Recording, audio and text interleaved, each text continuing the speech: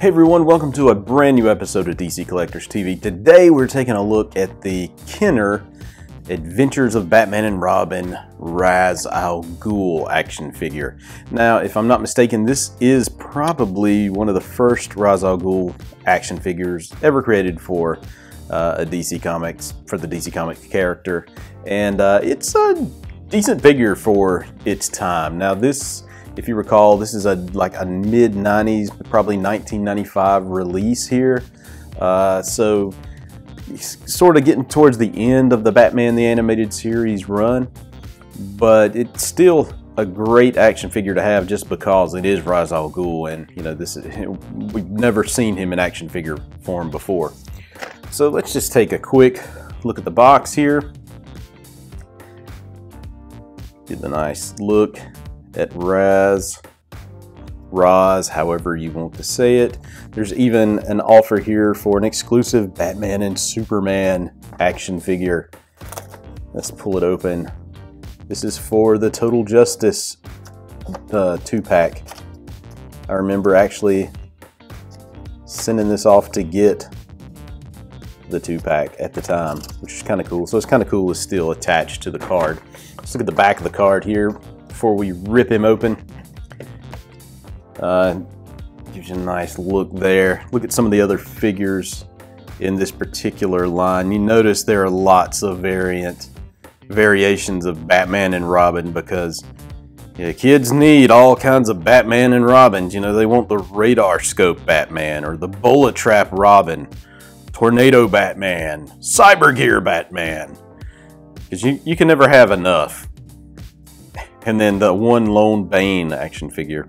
And of course, a few deluxe figures and vehicles there. Here is the proof of purchase and all that kind of good stuff if you need it. Alrighty. So that's it. Let's open this guy up and see what the figure's like. Actually, pretty cool figure. Just comes in a... If you're looking at the paint apps here, he comes in green, yellow, with a little brown and black mixed in for good measure. It's animated, Batman the Animated Series animated style, so you're gonna get the animated sculpt from the figure. Look at, just to kind of get a good look at the figure from head to toe. We will flip him around so you can get a good look at the back of the figure here. If you're looking for any kind of information, you can see it on the leg right there. This is, yep, 1995. Trademark, copyright 1995, DC Comics Incorporated. Wow. So this figure is pretty cool. He doesn't have that much articulation, but hey, this is a 90s figure, so it didn't have that much articulation. You know, he can move his head side to side. That's it. I'm sure it could turn all the way around, but you got this collar piece here that's keeping his goatee from letting his head turn. So that's as far as he's going to turn with his head, but you don't need that much. With the arms, they turn all the way around. The legs, woo, he can kick. And it can go back that far because, you know, if you ever needed it to go back that far, but, you know, not worried about that. Let's take a look at some of the accessories that comes with him. Here is his mask, and this one's kind of gummy, probably from sitting in that package and, you know, for a little while, so it's getting a little bit slimy. See how this attaches to his face. You can see just a hole right there, so... And it's made of sort of a rubbery plastic, so no worries about it scraping up the paint or anything. And there you go. He has his full mask. Here is his sword. Nice gray sword. You see here that you can stick right in his hand, so he can let loose on Batman if he needs to.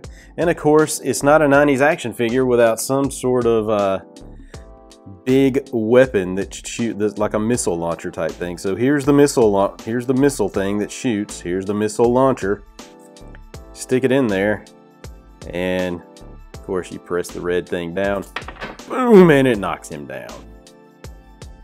So we'll stick that back in there, and we will put it in his hand just for grins and giggles to show that he can hold it. And there is the complete Ra's al Ghul Batman the Animated Series action figure. So again, this is going to be a short video. It's an older BTAS figure, so not much to really review on it other than to show it off a little bit here and just kind of say, I think, don't quote me on this. If I'm wrong, please leave a comment, but I think this is the first Ra's al Ghul action figure ever produced. Well, let's take this out of his hand. He's not going to display with that on my shelf anyway. Maybe the sword, and we'll take the top, the mask off him as well. There he is, Ra's al Ghul. Very cool action figure. Hey, if you like what I'm doing, hit the subscribe button. You can always check me out at DCCollectors.com each and every day for the latest DC Comics toys and action figure news and reviews. And also you can find me on Facebook, Twitter, and Instagram at DCCollectors. Peace.